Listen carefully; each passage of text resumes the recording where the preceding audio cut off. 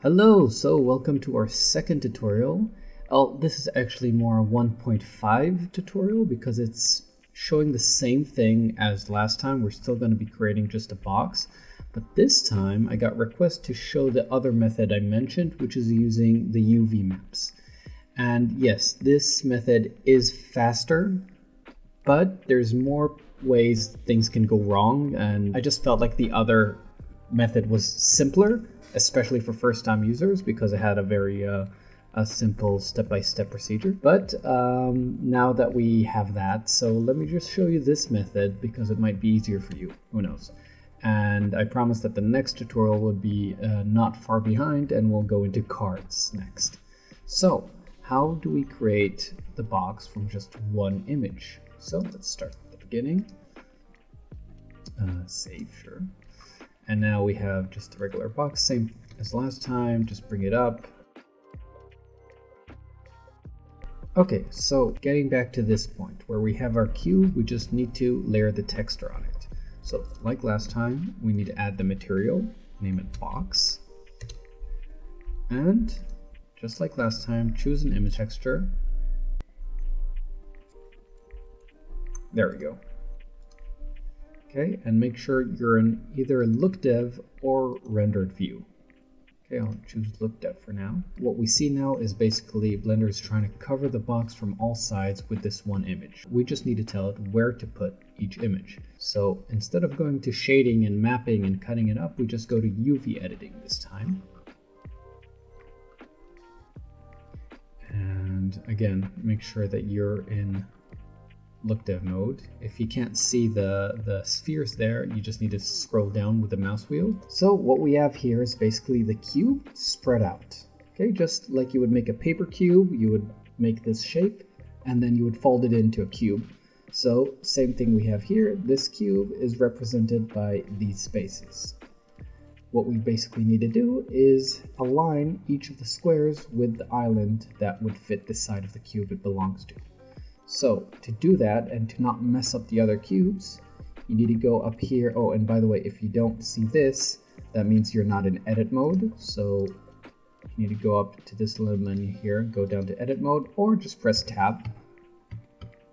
And if you don't see this, if you still don't see this, that means you need to unwrap the UV map. You need to, in edit mode, click U and click unwrap.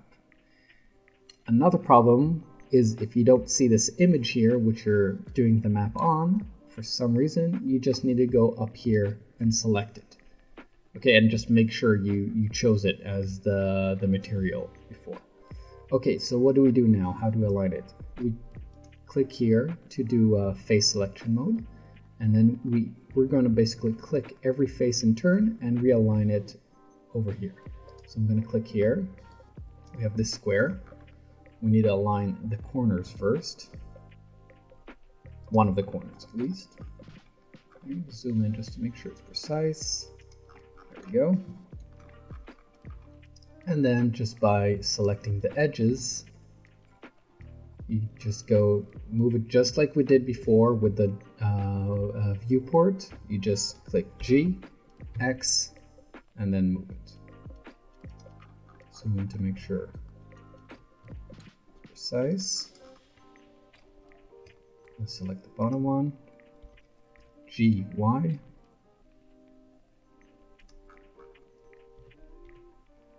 There we go. And now obviously it's on the side, so press A to select all of it, R for rotate, and minus 90 degrees. There we go. Now we basically need to do the same thing for every side. So let's continue clicking this one. Okay, now here, start the same way, align the corners. You might want to just rotate it right now. Oh, let's see, it's supposed to be minus 90. Okay, rotate it now so the shape would be right. And then, again, select the edge, GX, select the edge, GY. Okay, so now I'm just going to speed it up so you can see the rest of the work.